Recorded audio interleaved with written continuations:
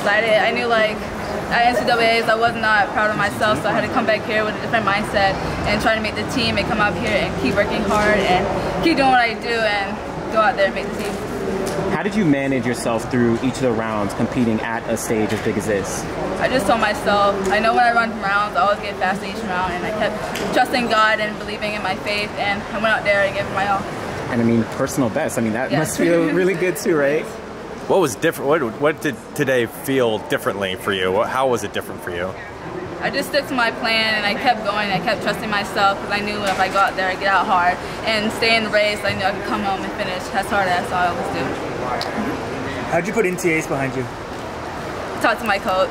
It was like hard talks, and I had to learn how to keep moving forward and never look in the past, because the past is the past, and look forward to the future and keep working hard, and anything can happen any day. What happened there? Just a bad race or injury or anything? Or? But I thought I was injured, so it got in my head, so I didn't do very good because I didn't want to run on my leg at all. And I went out there and I wasn't as focused as I was supposed to, and yeah, that's what really happened out there.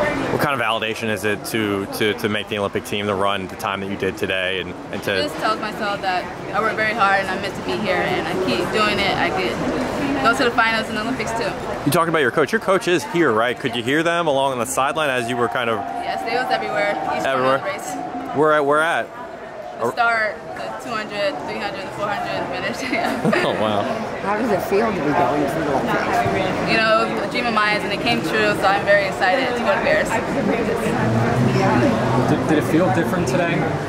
Yeah, it felt very different. I wasn't as nervous, and I knew like something was going to happen today.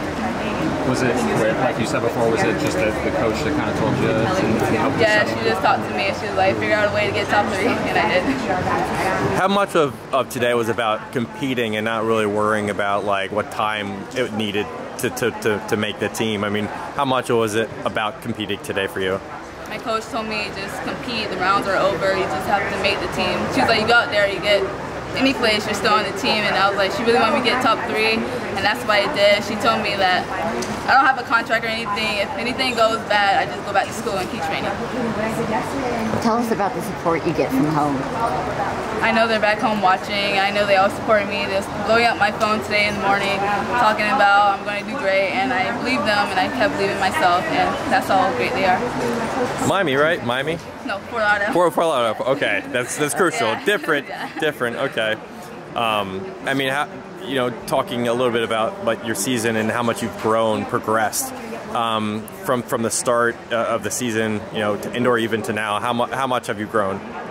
From freshman year, I had to change a lot of stuff. Like, I didn't go in as a regular student. I was a student athlete, so I couldn't do what regular students do, so I had to change my mindset. And going into my sophomore year, I knew I had to like work very hard, and getting a new coach, I had to trust him, and that's what I did, and his workouts worked, obviously, and it brought me here to going to Paris.